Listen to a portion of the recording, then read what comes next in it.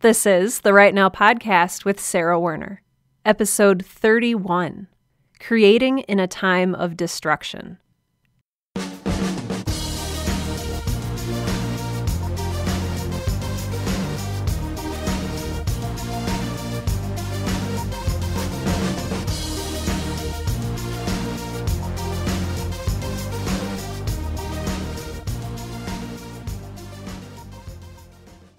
Welcome to Right Now, the podcast that helps aspiring writers to find the time, energy, and courage you need to pursue your passion and to write every day. I'm your host, Sarah Werner, and today we're going to talk about something that is maybe a little uncomfortable or difficult. And I'm thinking just now that I kind of say that before a lot of my podcast episodes. I think that a lot of times when we are driven to write or create, it's often not in the best of circumstances. And today I want to think about why that is, and specifically the sort of dichotomy that is creation and destruction. I believe one thing very, very firmly, and that is that human beings are fundamentally creative. You have something in you. I always say this and it sounds gross, but you have something in you that, creatively speaking, needs to come out. And I think that the world is a better place for it. So, with that in mind, knowing that we are beings that were created to create, there's also a fair amount of destruction that goes on in the world. And so we're going to talk a little bit about how we can react to destruction with creation and what roles these two entities, ideas, play in our lives. But before I do that, I received a really lovely email from podcast listener, I hope I'm saying your name correctly, Runaja Walker. But Runaja just had the most beautiful words to say, and it was really sort of in the vein of letting go. Runaja writes, I wanted to share with you a sort of writing realization, for lack of a better word, that occurred to me the other day. I'm working on a novel, as I'm sure many of your listeners are. And whenever I hit a bump in my writing, I turn on your podcast and it helps me continue on. But recently, when I tried to write on my own, in silence or by generated sounds of rain, I found myself getting lost. At first I didn't know why, but then I suddenly figured it out. I have a tendency to edit while I'm writing, to critique each word the moment I put it down. I realized that I was trying to write my novel, the first draft, as if it were the final draft. And that once I was finished with it, it would be publish ready, good to go, no editing needed. It took me so long to realize how ridiculous that notion was. Editing exists, and it's absolutely 100% okay to simply write, to get the story on paper and down on the page. Every word doesn't have to be skillfully and wisely chosen in the exact moment that I'm choosing it. It's okay to let the words flow from your mind to your fingertips to the page and let your story grow. It needs time to grow, to exist. It doesn't need to blossom right away in the very moment that you plant it. Just let it grow first, and then we can polish it and help it bloom later. I realized I don't need to be a writer and an editor at the exact same time. I can be a writer first, and then when it's done, I can be an editor to pick out and refine what the writer me missed. Then I can be the reader to ensure the editor me did her job right. Then the process will start over and recycle until I finally do have a publish-ready work. I can just be a writer and simply write. These are true words. I do exactly the same thing. And I think part of it comes from us emulating what we've seen. So we see a novel, on the shelf at Barnes & Noble or on Amazon or at your local independent bookshop. And we see this beautiful finished project. And what we don't see is all of the drafts and revisions. We don't see the trash can full of crumpled up papers. We don't see the red pen. All we see is this final product. And then I think we are driven to create what we see. That's how we learn. You see something, you create something. But so much of the process in the final product is hidden that I think it's really easy for us to fall into the trap of saying, heck, I can write a novel, and I'll write it in one go.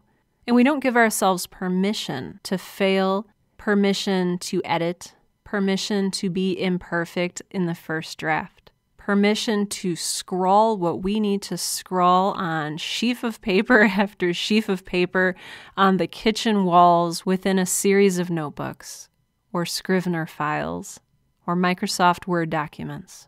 Renaja, your insight, you kind of insinuated that it was simple, but I think that a lot of the most complex and profound lessons that we need to learn seem simple.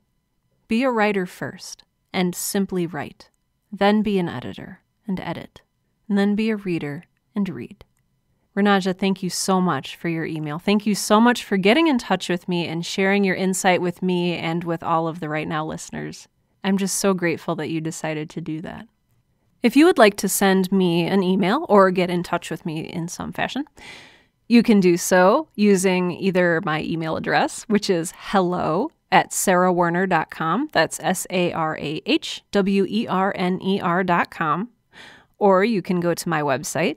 Once you're there, navigate to the contact page, and there you'll find a little form that you can fill out. It'll ask for your name, your email, and a brief message or a long message.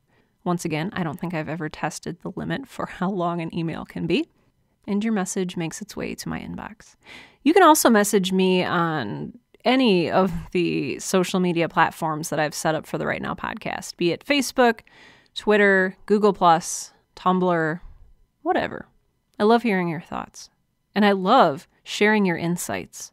I don't know, I know I've said this before, but I don't know what I did to deserve this amazing army of listeners. You are so amazing. You are so smart and insightful.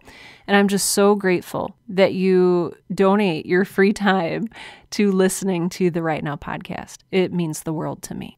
So thank you. So like I said in the introduction to today's episode, this topic is kind of difficult to talk about. And not so much the creation side of it, but the destruction side. Because destruction is hurtful and painful, and it can have a truly devastating effect on our lives. I live in the United States of America, in North America, between Canada and Mexico. And if you've been paying attention to the news lately, you may have seen a lot of coverage on the amount of violence that occurs every single day. And this isn't even just the United States. This is everywhere. This is everywhere. And there's a lot of different reactions to violence, to destruction. And the Right Now podcast is not a political show. And I like to be very careful about keeping personal politics out of an encouragement podcast. But I'm willing to bet that whether you live in the United States of America or you live anywhere else in the world, you've seen your share of violence. You've seen your share of destruction. Either firsthand by experiencing it in person, or secondhand on television or through a book, be it a current book, a history book. You may not think about it a whole lot, or it may consume you. I have family and friends and coworkers and acquaintances who sort of run the gamut from ignoring it and pretending it doesn't exist to obsessing over it and trying to brainstorm solutions and take action. We live in a time that is similar to so many other times, and that is a time in which you can hear people say, or perhaps you even say yourself, when did things get this bad? America's going down the toilet, or Canada's going down the toilet, or Portugal is going down the toilet, wherever you live. It's so easy to think that things are simply getting worse and worse, that we're becoming more violent, that we're becoming a destructive force unto ourselves. And in a way, maybe we are, but I think in a way, maybe we always have. There has always been cruelty and violence and war and destruction. And that doesn't excuse its existence now. I want to make that very clear. Just because it's always been that way does not mean it should be that way. And it does not excuse the fact that it is that way today. Rather, what I want to talk about is how you respond to destruction and pain and cruelty. How do you respond to that as a writer? I think that one of the main responsibilities of a writer is to establish what is normal. and to promote what is good and to challenge what is not good. I think it's up to us. Looking back through history, 100% of what we know has been gleaned through archaeological and anthropological findings, many of which are works of art or photographs, or going back even further, drawings, statues, and largely writing. So much of what we know about how life used to be in Jane Austen's time, in Rousseau's time, in Frederick Douglass's time, in John Milton's time, in Aristotle's time and Plato's time. So much of what we know about these past cultures and people, we learn from their writing. They let us know how life was and what the daily struggles were, just as we record those things now in our writing every day. And this is true. This is absolutely true. Whether you are writing fantasy, mystery, poetry, whether you're writing nonfiction, whether you're writing fiction, we are creative beings. And when we create, I believe that true things come out. Truth comes out. I have a whole episode about truth in fiction. I think it's episode 20, just so that I don't rehash everything here that I said there.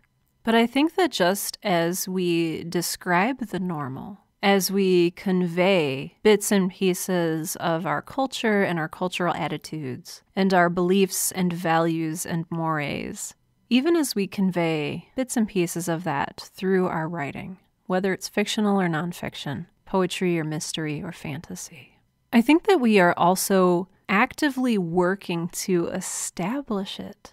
I believe that writers and artists and dreamers and idea havers of every kind are responsible for not only conveying our present, but shaping our future. Your words have power, and that power not only comes in truth-telling and storytelling, but in future shaping. And you know what? I think that the future needs shaping. And I think that the future needs shaping at the hands of kind and smart and amazing creators just like you. Writer Maxine Hong Kingston has a really lovely quote that I like, and that I've sort of had in my little collection of quotes for several years now. And this quote says, "In a time of destruction, create something." And that quote was really, along with a couple other things, the impetus or the inspiration for today's podcast episode. In a time of destruction, create something. You could take it one direction and say that, well, Sarah, you've just said that every time is a time of destruction, and so we should always be creating. And you know what? That is absolutely true. I think that by creating, by writing, by drawing, by sculpting, whatever it is you do, you are living out the very thing that you are made to do. You are living out a grand purpose. But I think that it goes further than that. I've talked before about the personal healing that writing can bring. I talked about that in episode 3, writing as self-care. Journaling is healthy. It lets us externally process the myriad things that are going on in our very complex and complicated minds. You can find healing in writing. But I think that you can also heal others. So when we talk about shaping the future, and I know this sounds maybe like idealistic mumbo-jumbo to you if you are maybe a little bit more on the cynical side of things. And I've been on the cynical side of things. In fact, I am often on the cynical side of things. And I believe that yes, we create our own destruction, but we also create our own creation. And I think that it is not only a very rational and logical, but also a beautiful and fulfilling thing to create, to draw, to paint, to dance, to write in a time of destruction. Just as I try not to get very political on this show, I also try not to get religious. And I think that most people appreciate that for the most part. There's something really uncomfortable about listening to someone, just go off about their political or religious beliefs, especially when you're not expecting it, especially when you're listening to a podcast about writing. But I think somewhere in our shared mythology is the idea of prophets. And there is one particular prophet who always just really interests me, and that is John the Baptist or John the Baptizer. who is this kind of crazy dude who lived on a diet of locust and wild honey, so essentially like bugs and sugar, and he wandered around the desert shouting poetry.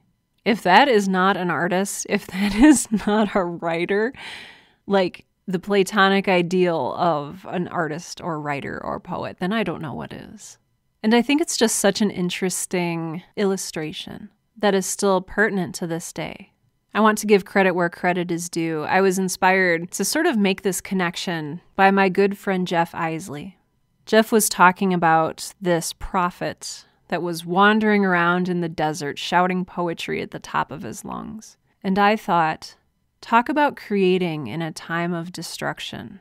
John the Baptist wandered through the wilderness, eating weird random stuff, shouting poetry. Poetry that to him and to many built up this beautiful platform of hope for the future.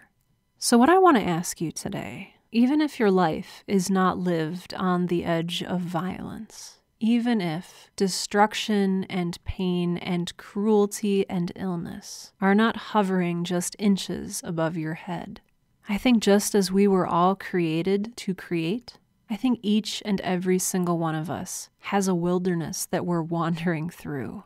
When I talk about wilderness, I'm not talking about that beautiful place to which I escape once a year and take my yearly hermitage or my writing retreat. That type of wilderness is very full and very alive, with trees and birds and freshly baked cookies. The wilderness that I'm talking about is the wilderness of the soul, that flat, empty, numb place where we retreat or are sent in times of destruction. When things are so bad that we just go stumbling and wandering through, wondering, what happened? Why are things so terrible?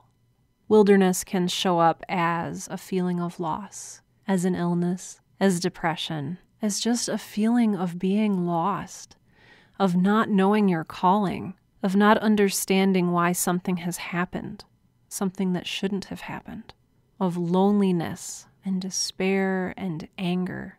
Or maybe you are wandering through a literal wilderness like John the Baptist, wandering through a desert, eating insects and sugar, screaming poetry at the top of your lungs because, you know what? That's all you can do.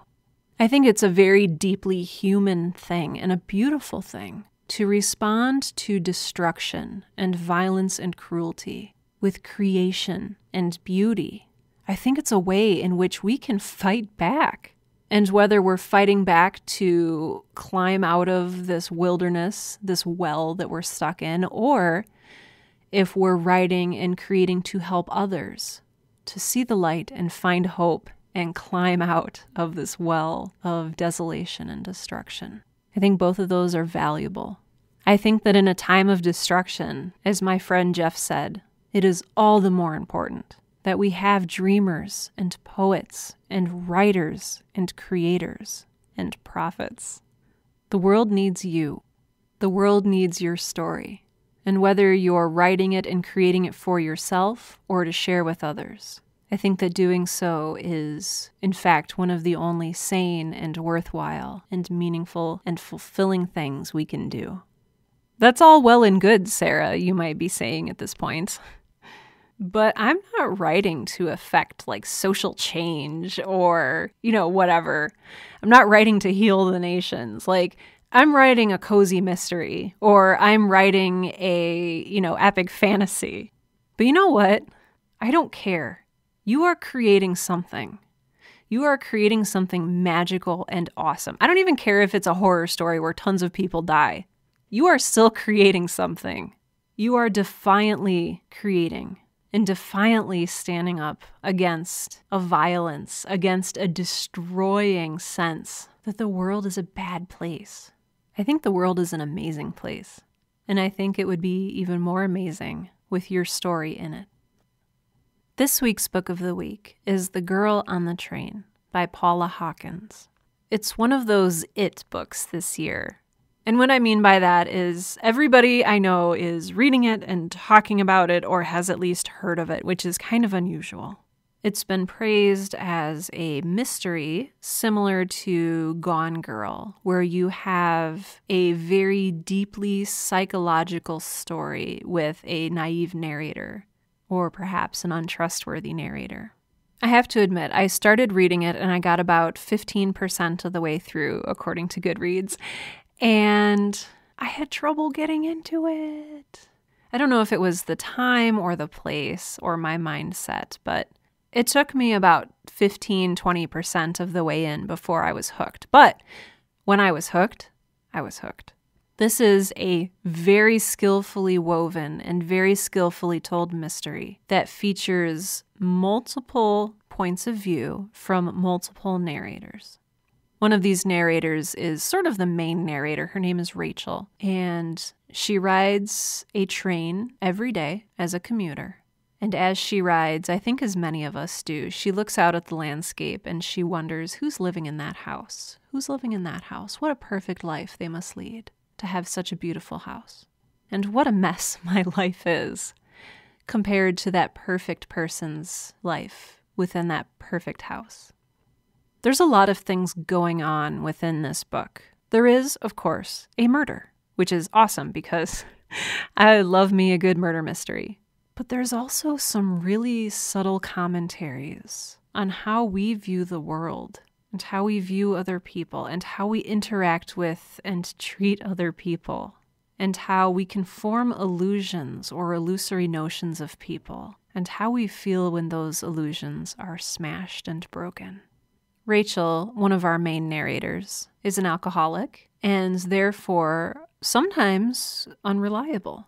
She has missing patches in her memory, and of course, the police, when she goes to report something that she has seen, are not terribly inclined to believe her. But she is growing and changing, and we see her develop and grow and change, just as we see several other characters grow and change, or as their true natures are revealed to us. This novel is a little bit like Gone Girl in those respects, but it is also really unlike Gone Girl. In several ways. Mostly, at least for me, while there are despicable characters, despicability is not the focus of the character development. And in fact, the story that's presented to us is one of, without giving you any spoilers, because I hate spoilers, it's one of creation and renewal in a time of destruction. I don't know how I keep, reading books that somehow coincide with whatever I'm podcasting about this week. And you know what? Honestly, I'm probably subtly inspired by what I'm reading, or I take what I've read and apply, subconsciously whatever I'm podcasting about to that book. But give it a read. If you like mysteries, even if you don't like mysteries, let this book take you on a ride through the minds of several people as they grow and change and explore this simultaneously beautiful and terrible world around them. I found it a pleasure to read and experience, and I hope that you do too. The Right Now podcast is simultaneously a very independent and lonesome work in that, in one respect, it's just me. I plan and record and host and edit and release and market this thing all by myself. But at the same time, I love that I am surrounded by a community of listeners like you. And you're not just listeners, and that's what I love. You're fellow readers and fellow writers. You are fellow creators. Some of you are contributors, like Runaja Walker, who sent me such a lovely and insightful email.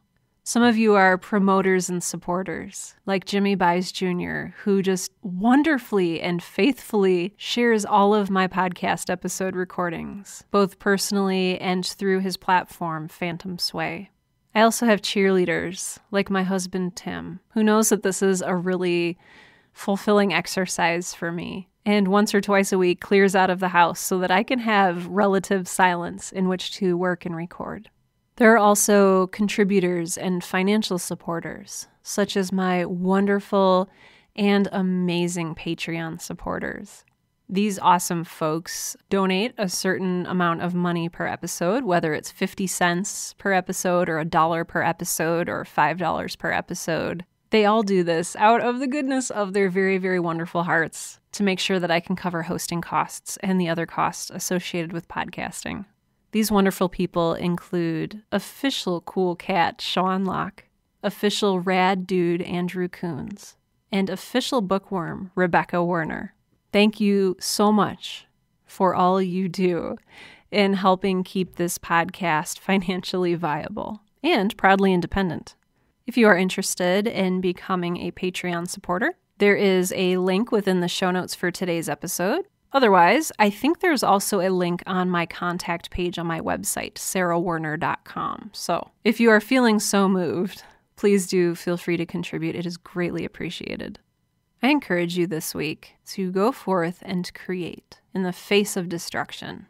Go forth and make magic happen on the page. And whether it is in spite or triumph or whatever spirit in which you write, duty or diligence, furious passion, whatever it is, I want you to write this week, once or twice or every day, whatever you can fit into your schedule. I want you to write defiantly and wonderfully and show the world what you can be. Until next time, this has been episode 31 of the Right Now podcast, the podcast that helps aspiring writers to find the time, energy, and courage you need to pursue your passion and to write every day. I'm Sarah Werner, and I believe in you.